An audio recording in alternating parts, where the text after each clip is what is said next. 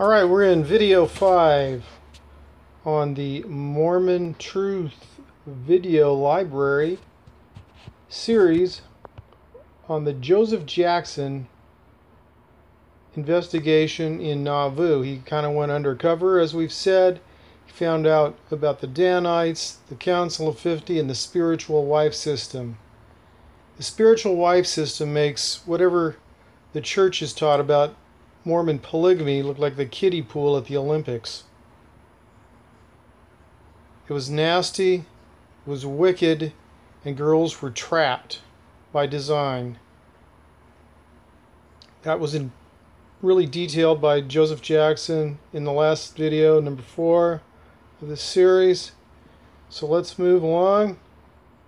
And we're actually kind of still in that whole business at this time.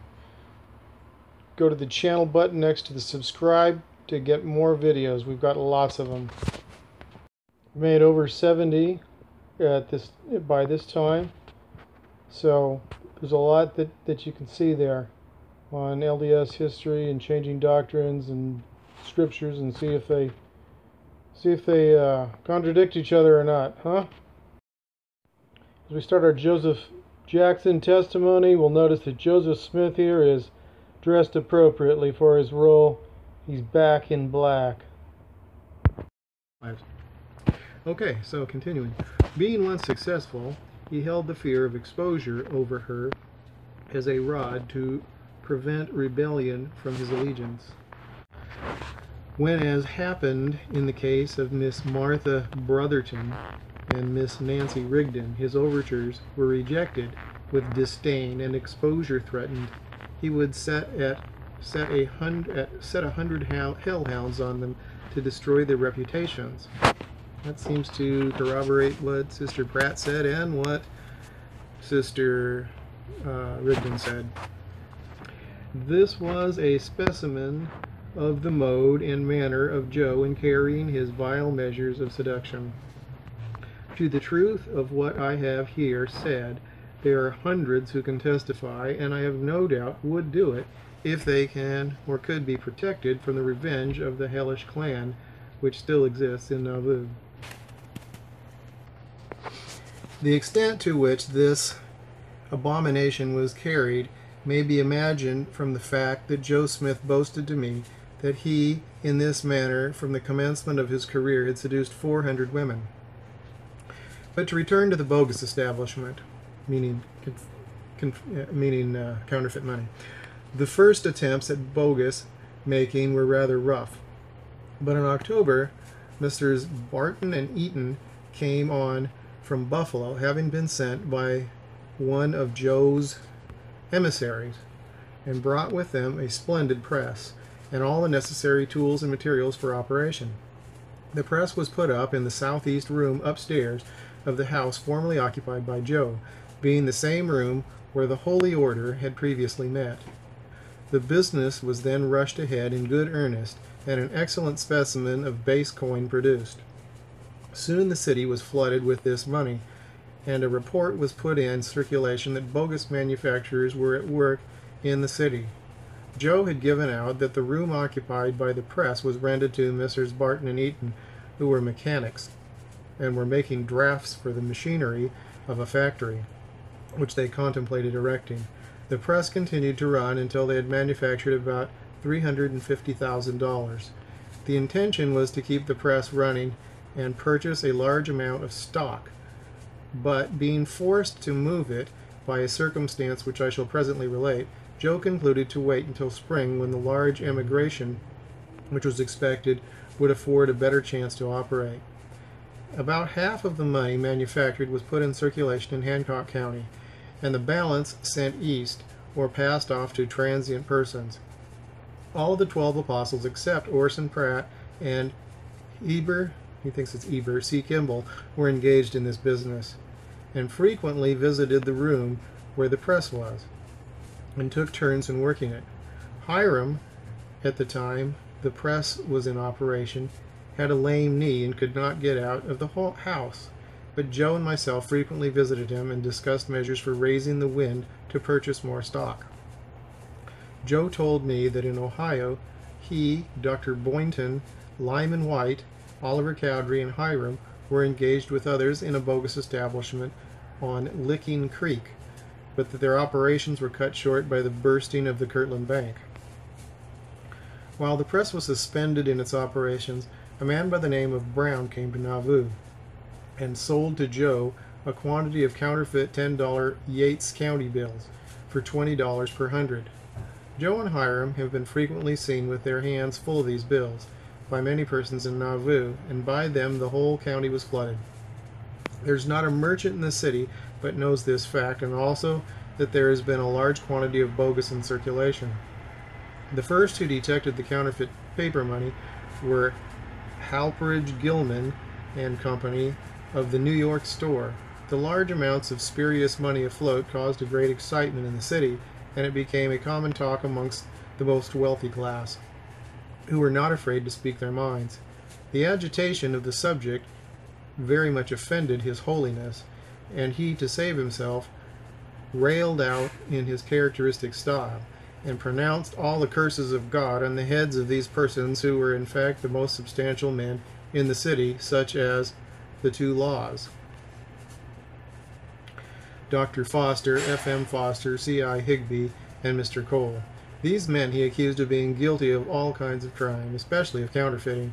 This was all done to kill their influence, and in the hope that by raising the cry of "Stop Thief," he would turn suspicion from himself.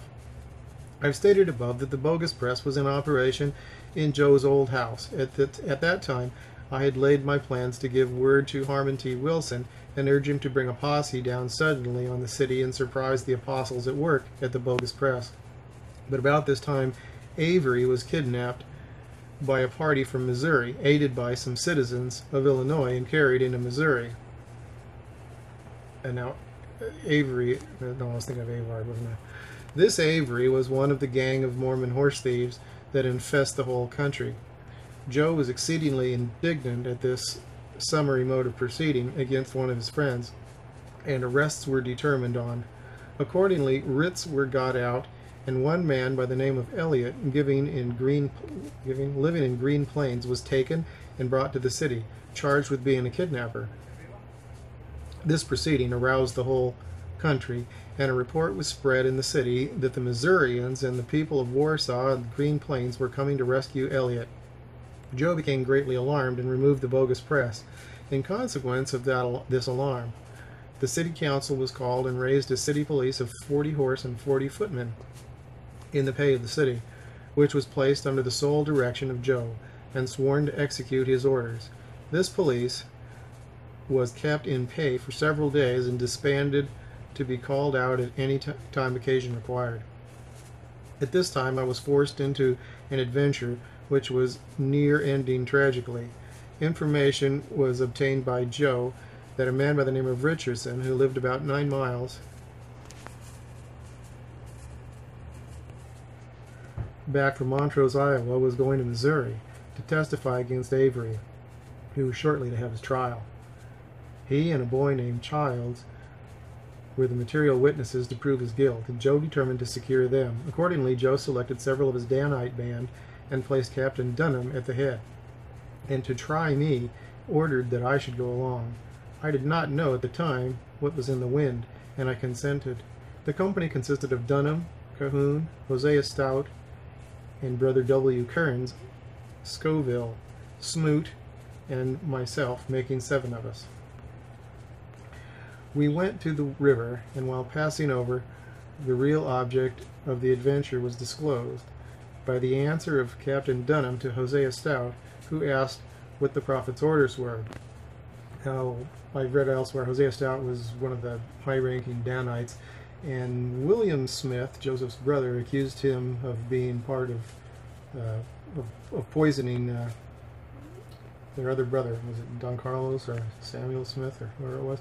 After Joseph and Hiram were killed, so as to not have him in line for the presidency and clear the way for Brigham. And that's what William Smith said, and some of the others in Smith's family, I think.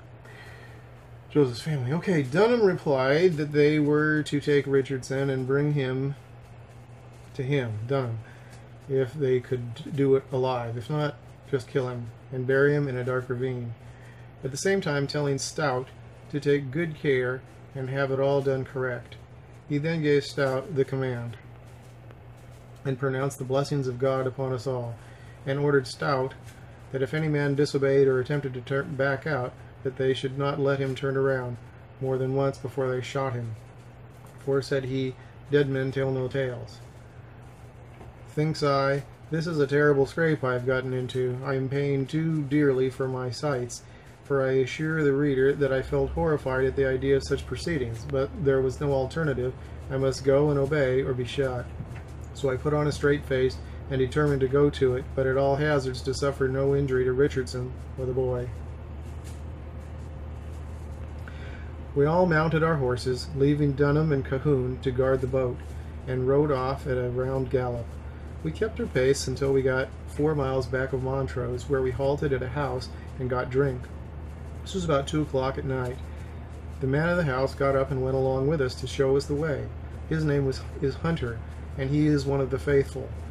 We again mounted our horses and rode off rapidly. Little was said the rest of the journey. When we got within about 80 rods of the house, the party stopped and commenced talking very low.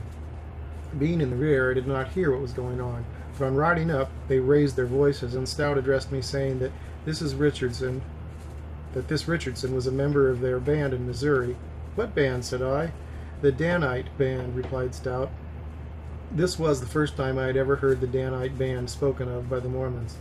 They had generally called themselves the High Police in the conversation that had had with them.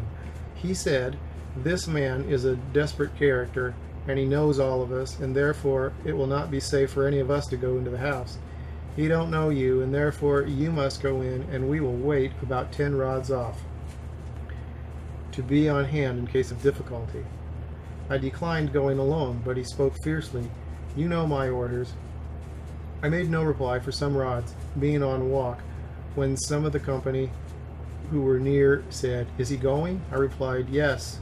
Amen, they all cried. We rode near the house and stopped, and I dismounted.